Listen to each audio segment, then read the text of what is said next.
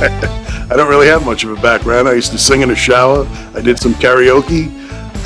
Let me tell you, there's not a lot of blues songs out there to choose from in karaoke, so my kids all know that I love the blues, and my daughter Paula, who lives here in Queensbury, showed me the Chronicle, and it said that there was a blues jam at Lawrence Street Tavern on Thursday night. You ought to try to go. I had recently retired from the court system and was looking for something to do, and so I came down to the blues jam just to listen.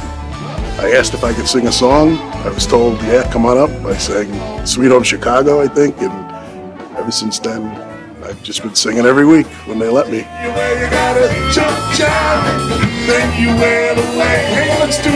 When I first came, I was nervous, as you would imagine, not having a real background as a singer.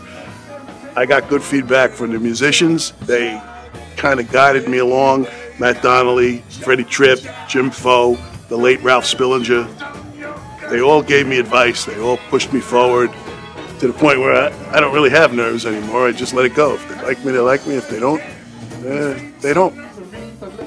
So what I really like about the blues, the music just hits me the right way. You know, it's something that I just love the way it comes together. I love being able to sing it. I just gets in your soul. You know what I mean? And so I got to let it out. So, and they let me do that here, which is amazing. You know, we start playing a song, they start dancing.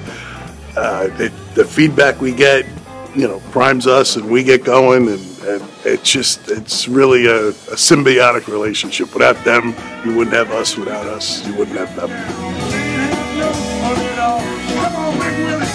With the exception of spending time with my family, this is the most fun I have during the week. This is such a great venue, and the people are so great, the customers are so great. It's just a fantastic time. We really, you know, kind of blow it out. It's a lot of fun.